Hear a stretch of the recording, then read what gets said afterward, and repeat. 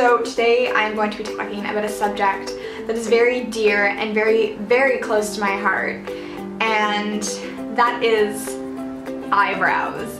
Yes, ladies, we are going to be talking about eyebrows. Now, eyebrow game is definitely a real thing in my book, like eyebrows all the way, eyebrows on fleek. I take pride in my eyebrow game, and I get a lot of questions on how I do my eyebrows and a lot of compliments as well. Definitely at school or on Instagram or on YouTube, I get tons of compliments on my eyebrows. So I thought I would show you guys how I maintain, shape, and do my eyebrows. So I'm showing you 3 steps which are very, very easy because, I mean, as much as I love makeup, I don't want to sit there and do my eyebrows for 20 minutes. So this is a very, very simple tutorial just on eyebrows. So I really hope you guys enjoy, and I will see you guys in a bit. Now, depending on which way your eyebrow hair grow, you will definitely want to comb them that way. So for most girls, like myself, your eyebrow hair grows upwards. But for a lot of my Asian beauties, I know that your hair grows downwards. So that's not for all, because I have a lot of Asian friends and they're like, Allegra, what are you talking about? But then I have a lot of other Asian friends and they're like, yep, my hairs grow down. So if you have beautiful Asian eyebrows, then you'll just definitely want to comb them down instead of up.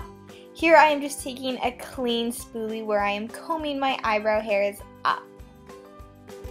Now for the brow hairs that are longer than most, once you comb them up, you're just going to want to take your nail scissors, I guess, or eyebrow scissors. I don't even know what the technical term is, but you're just going to want to trim the longer hair. So you're not going to want to trim any other hairs that are longer than your actual eyebrow hair. You will just want them to all match up and go in a straight line. Now, take your tweezers and start tweezing the hairs that are coming down from your brow bone to eyelid. Now, I have that a lot, and I've always had that my eyebrows hair kind of go down here, which I just pluck and da-da-da.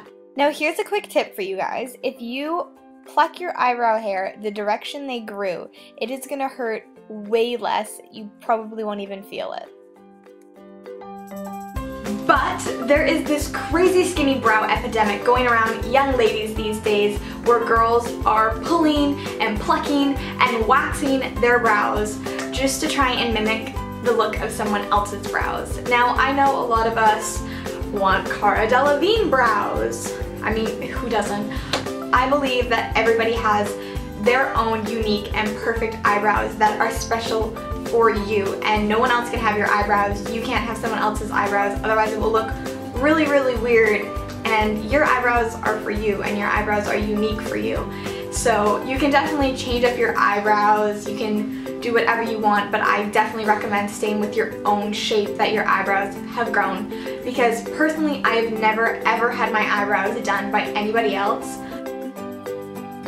And another thing going around with the girls is that once you pluck and you wax and you pull all your eyebrow hair out, you get this like skinny brow or even no brow. Now let me tell you that a skinny brow makes you look older, and not in a good way. It will make you look old-ish. It will make you look like your mom.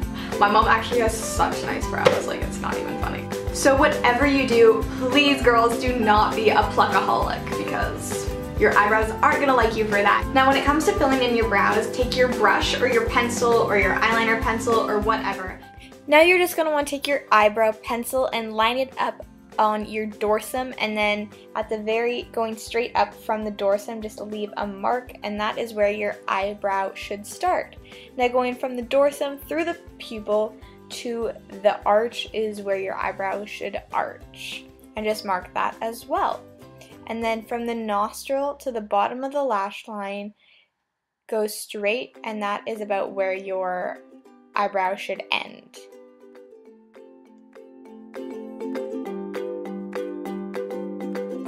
Now my brow doesn't personally start there, so I always have to draw on a little bit more.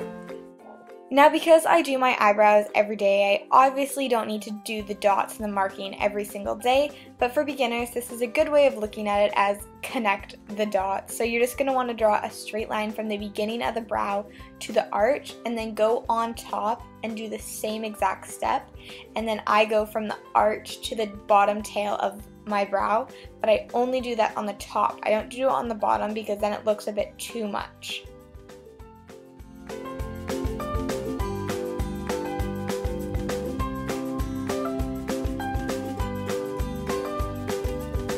Now, when it comes to filling in your eyebrows, if you are taking eyeshadow or if you're using a pencil, feather your eyebrows in, which means small little strokes, not lines and lines and lines, because that becomes and looks really fake. So I say small little strands and strokes to fill in your eyebrows. Now just either take your shadow or your pencil and just feather in the hair so it looks super natural. Now you can see the difference between my eyebrows. And then when it comes to using a brow gel, which I personally use Gimme Brow by Benefit, and I use the darkest color because it goes with my eyebrows. But what you're going to first want to do is brush the Gimme Brow brush against the brow hair, so that way it kind of sticks more. And another thing with Gimme Brow is that it claims to fill in like sparse areas, and I have a lot of sparse areas.